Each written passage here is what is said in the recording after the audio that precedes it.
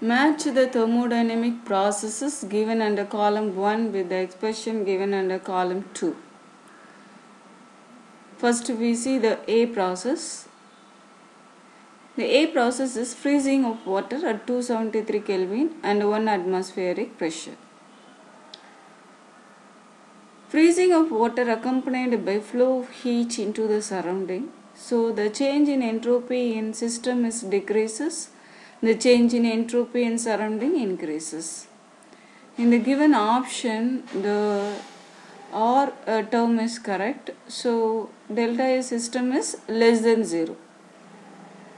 At the melting point of any substance, enthalpy and entropy contribution to delta G is balanced and delta G is equal to 0.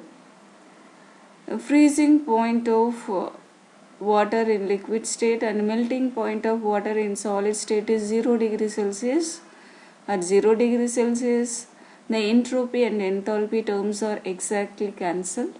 So the T term is also correct for the A process. So freezing of water at 273 Kelvin and 1 atmospheric pressure, R and T terms are correct answer. Next we see the B process, that is expansion of 1 mole of an ideal gas into a vacuum under isolated condition. Let us consider these two containers. So one of the container having 1 mole of an ideal gas, one of the container is in vacuum. These two containers are separated by stopcock valve. These two containers are surrounded by insulated material, so it is considered as an isolated condition. Now we see the results. When we open the valve, the gas molecules get into the vacuum container until it reaches the equilibrium. After reaching the equilibrium, it will not move. So, because of this isolated system, Q value 0, we know that here no work done, so W is equal to 0. According to first law of thermodynamics, delta U is equal to 0. So, for the B process, Q is equal to 0, W is equal to 0 and delta U is equal to 0. Next we see the C process. C process is the mixing of equal volumes of two ideal gases at constant temperature and pressure in an isolated container. Let us consider these two containers separated by stopcock valve. These two containers having equal volumes of ideal gases. These containers are surrounded by an insulated material. When we open the valve, the gas molecules in each container moves towards another container until it reaches the equilibrium. Now we see the results. Because of this isolated condition, Q is equal to 0. Here no work done, so W is equal to 0. According to first law of thermodynamics, delta U is equal to Q plus W. Substituting Q and W value, we get delta U is equal to 0.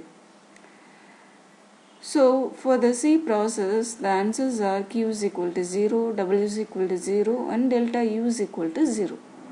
Next, we see the D option.